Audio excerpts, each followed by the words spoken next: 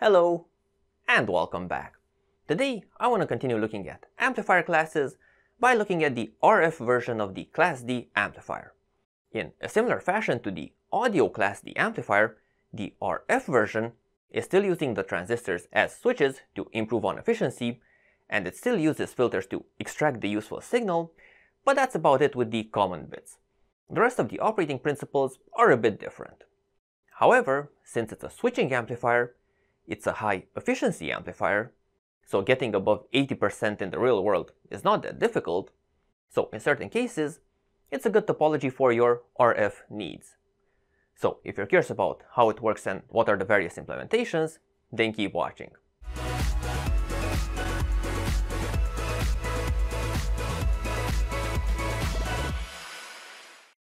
So first off, how does it work? What is the general operating principle behind the RF Class D amplifier?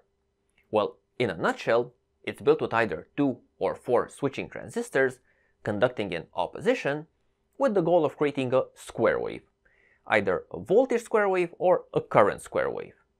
And then you need a filter to extract usually the fundamental switching frequency from this square wave, so to leave just a single frequency sine wave on the output. Now, doesn't sound that complicated now, does it? To better understand the concepts, I prepared a set of simulations in LTSpice so we can observe the various behaviors and operating principles. So let's start with the basic voltage switching Class D amplifier. First thing, we need to create a voltage square wave. This can be achieved by using 2 switches that are driven in opposition. The exact driving method and switch components can vary, of course. Now, for the sake of simplicity, I will stick to ideal switch components and some logic circuits. So I'm driving these switches in opposition using an inverting gate. Now, the signal source that we will be working with is a 5 MHz 50% duty cycle square wave, and this is what will get amplified by our switch. So if we run the circuit, look at the output, we see our very nice square wave, where the frequency is equal to that of the input signal, so this blue signal is the input signal, both signals are the same. And even though this is a nice square wave in the time domain, if we look at it in the frequency domain, so using an FFT analysis, we can very clearly see our fundamental frequency, so at 5 MHz, and then various upper harmonics.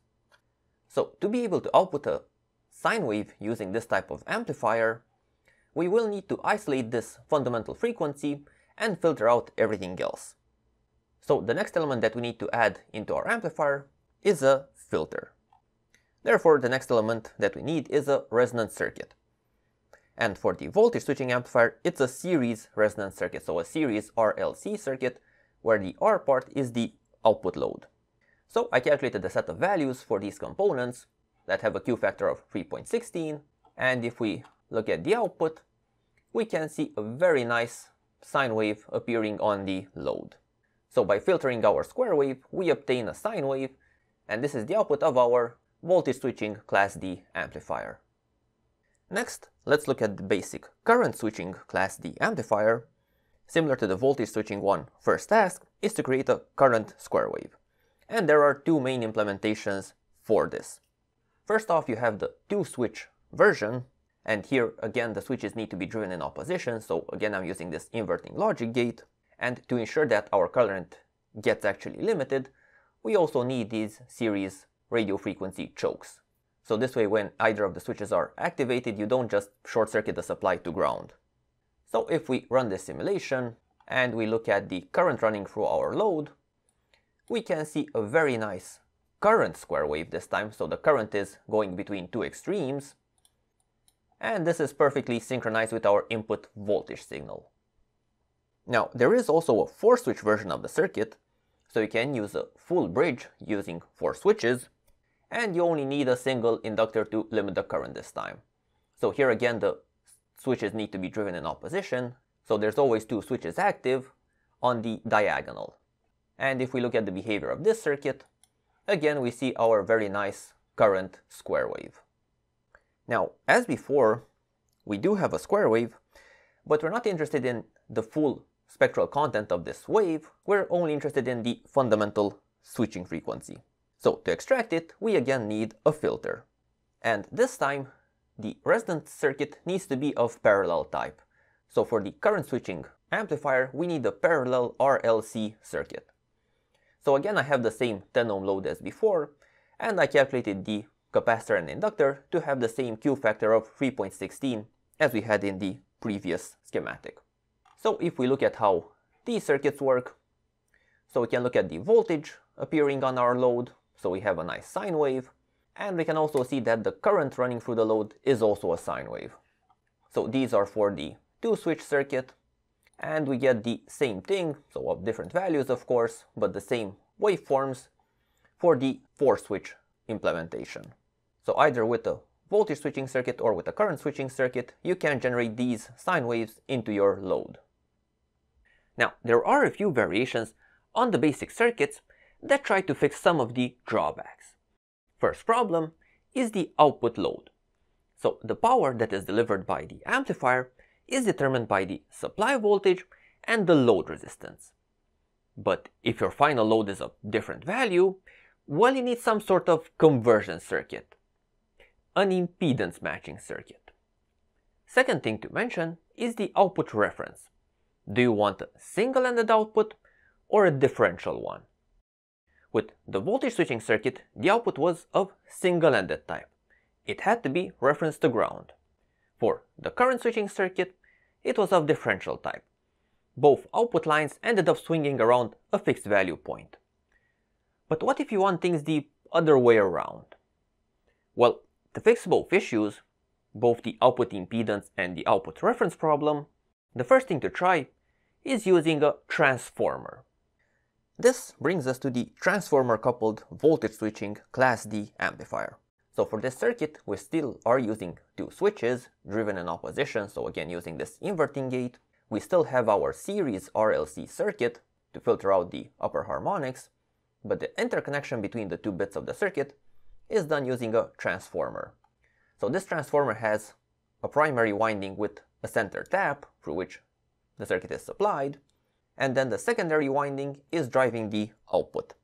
So with this 1-to-1 configuration, if we run the circuit, we can see that we are getting a plus-minus 10 volt output, where this 10 volt is the value of the supply voltage. But of course, you can generate any value you want based on the ratio of the turns in the transformer. So if we want to drive a different load value with the same amount of power, we can simply change the output voltage. So I prepared this second circuit where the load is 20 ohms and the secondary side of the transformer has a larger inductance value, so more turns. And to keep the 2 circuits comparable, I have recalculated the LC components to keep the same Q factor. So now we can compare the circuits by looking at the output power, and we can observe that both of them have the exact same output power delivery. So by changing the output voltage, we can change the output load and keep the same output power. Now, the secondary circuitry can be left referenced to ground, as I left it here, so to have a single-ended output, or you can leave it floating to have a differential output. So it all depends on your exact application. In a similar fashion, we can use a transformer on our current switching amplifier. So first off, looking at the 2-switch version of the circuit, we have the same type of transformers, so a center tapped transformer on the primary, and then a single winding on the secondary. Now, when using this type of circuit, it's important to remember that we still need our current limiting series inductor in the supply, so we will still need this component. So if we check out this circuit, we can see our clear square wave coming out of the transformer. So this is the current square wave that is driving our output load. And of course, we can use a transformer on the 4-switch implementation. So here we just need a simple 2-winding transformer, no more center tap required. And with this again, we are getting our square wave output. And this time, based on the turns ratio, we can change the current amplitude. Now, in all of these cases, the secondary can again be left grounded to have a single-ended output, or it can be left floating to have a differential output. It all depends on your exact design needs. So, by taking this transformer approach, we can fix the impedance mismatch problem, but are still left with an issue: signal purity. So, the only reason why the output is a sine wave is because of the resonant RLC circuit that we design. The only thing we can do with it to improve the response is adjust the Q factor. Common values start at about 3. But increasing Q factor will be, however, limited. What do you do if you need an even better attenuation of higher frequency harmonics? Well, this is where multi-stage lossless impedance matching networks come into play. This will fix not just the filtration issue, but will also help with the impedance matching. So if we need to change the output load, we can also use a matching circuit built with inductors and capacitors. And the first thing to consider is the frequency passing effect. So our input signal has upper harmonics, so we're interested in the fundamental and we want to filter out all of these upper frequency spikes. So we need a low pass type of filter, which means we will have series inductors and parallel capacitors. So we can go for a single LC matching circuit. So I prepared here a circuit that matches the 10 ohms output of the initial amplifier to a 20 ohm load. So if we run the two circuits, we can check the output power and we can see that we roughly have the same amount of power being delivered in both our circuits. We can of course go one step further, improve our matching network, and go for either a pi or a T-type matching network. So this is a higher order filter, which should have an even better filtration effect. Again, if we look at the output power, in all of the cases, we roughly have the same amount of power getting delivered to the load. So all 4 of these circuits are delivering the same amount of power. What is different though, is the noise that they are delivering.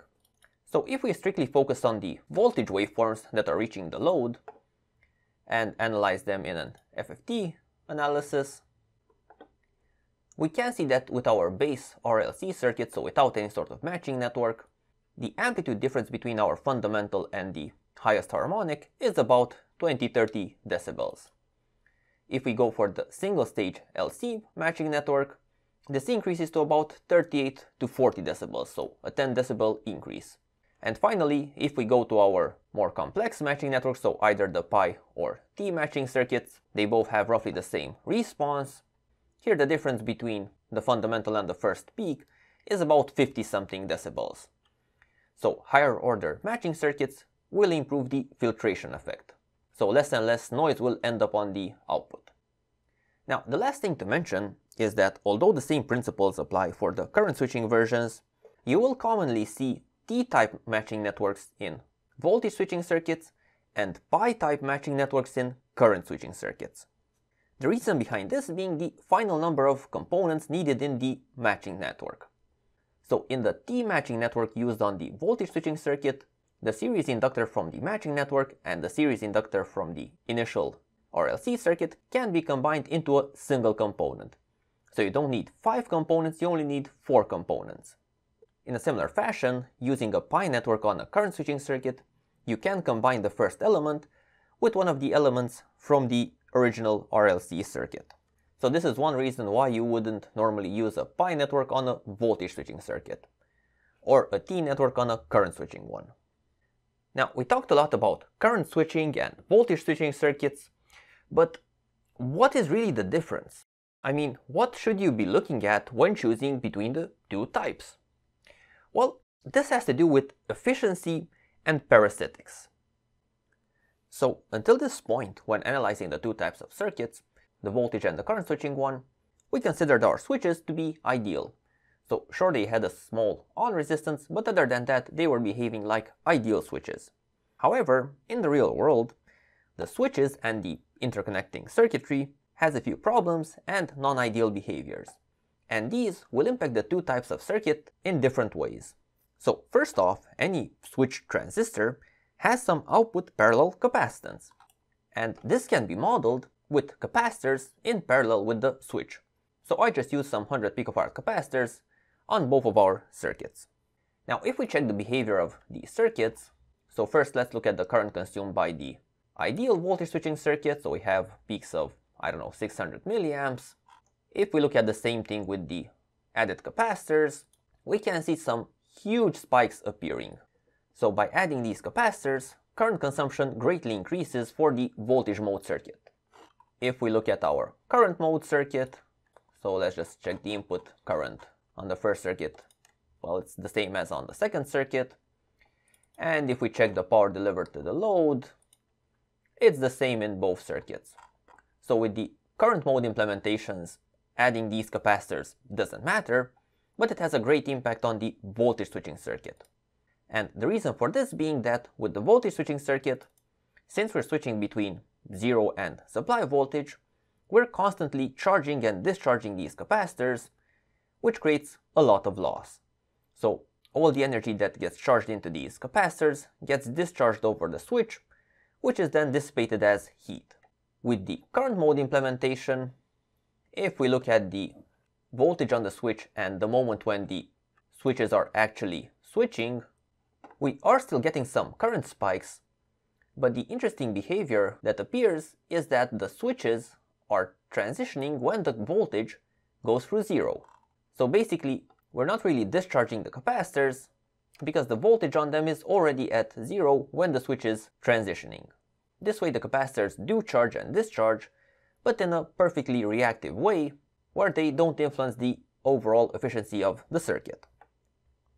Now, the other important parasitic element that can appear is series inductance, so inductance in series with the switches.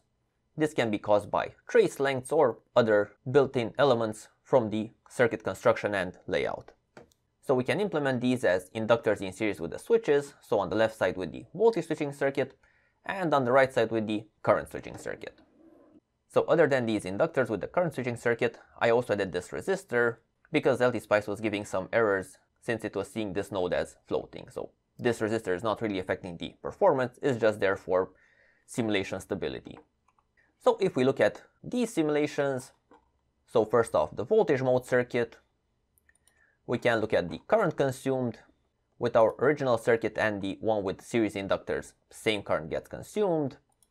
And if we look at the power delivered, the exact same power gets to the load. So adding these series inductors is not a problem. They do not affect efficiency. And this can be clearly observed because these series inductors become part of the final RLC circuit. So right now the inductor in the circuit is not 1 microhenry as before, it's only half a microhenry because the other half is in the switch. Now if we look at the current switching circuit, look at the output power, and compare this to the initial ideal circuit, we can see that far more power gets delivered by the ideal circuit than by the circuit that has these series inductances. So having these series inductors greatly limits the amount of voltage that can reach the final load, and therefore the final power that can reach the load. Now in real life you will have both these issues, you will have series inductors and you will have parallel capacitors, but depending on which is more significant, you can choose the appropriate switching method. So if the capacitors are the predominant problem, then you should go for current switching circuitry. If series inductance is the predominant problem, you should go for voltage switching circuitry. So there are a lot of ways in which the Class D amplifier can be implemented, based on your exact needs. Some are more simple, and some are more complex. Now, to better understand these principles, it's best to also try to apply them. So next time, I will start designing such an amplifier, and afterwards build and test it. But until then, hope you got some useful information after this. Leave your thoughts in the comments, thank you for watching, make sure to subscribe to be up to date with all my latest videos, and see you next time. Bye bye.